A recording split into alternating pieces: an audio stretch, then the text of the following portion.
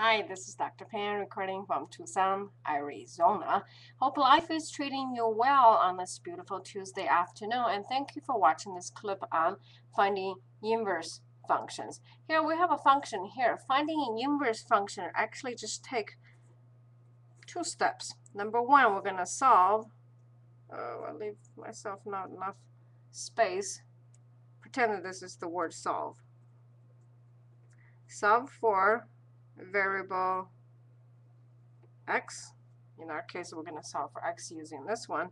And then the second step is a bit on the confusing side, but when we get there, we'll talk about it. Switch y and x. Okay, that's it. So let's use the y as our fx. It's easier to write than f of x. Minus x over here, 1 plus of x. Okay, so what I really have is y over 1 equals to 1 minus x, 1 plus x radical here. What I'm going to do is the easiest way to get out this predicament of fraction. I'm going to draw a butterfly. What you do is you do the cross multiply when you have an equal sign, pretending the multiply sign is the butterfly's guts.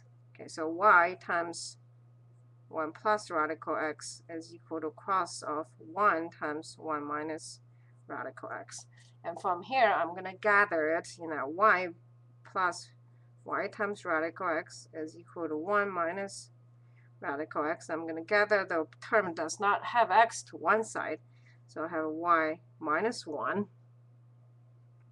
is equal to minus, let's move this one over, y radical x minus x. Okay, I don't know about you. I don't like this minus sign flowing all over the place, so I'm going to multiply by minus 1 on both sides. There's easier ways, but for the web, let's keep it step by step. So on this side, I'll have minus 1 and positive 1, which is equivalent to 1 minus y. And on this side, since there's a minus sign, there's a minus sign here, everything become a positive. And then I'll pull the radical x out. Okay, so I have positive y plus 1. Now, once again, multiply by minus 1 in there. This whole thing really becomes y radical x plus radical x. And then pulling the radical x out, you'll see that's equal to this. Right? We're almost there. Y minus y, I'm going to divide. Well, almost there. See, I solved for x, but since radical x is the closest I can get so far, I have y minus y, y plus 1 equal to radical x. And you guessed it, I'm going to multiply both sides. Actually, I'm going to square on both sides. So I'm almost there. Good time to take a math break.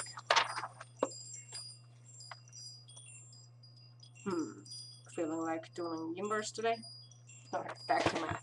Okay, so one more step here. We have x is equal to y minus y, y plus 1, the whole thing squared.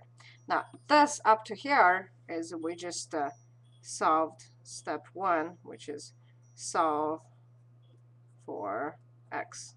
Okay. Step 2 here, I'm going to swap the x and y. Now, the reason I have a lot of students ask me, why do we want to do that? The reason we do this is really a cosmetic reason. It's very, mathematicians are very picky. They want the independent variable to be x and dependent variable to be y. So basically, we're swapping the x, y just to keep the notation the same. So here is a swap. So from here, I have my x rewritten as y, my y is rewritten as x. Then my inverse function here is 1 minus x, 1 plus x, the whole thing squared. All right? Well, I hope this one is clear. Once again, from Tucson, Arizona, this is Dr. Pan making learning math fun, at least trying to. Please comment or thumb up if it has been helpful. Until next time, have a confident day.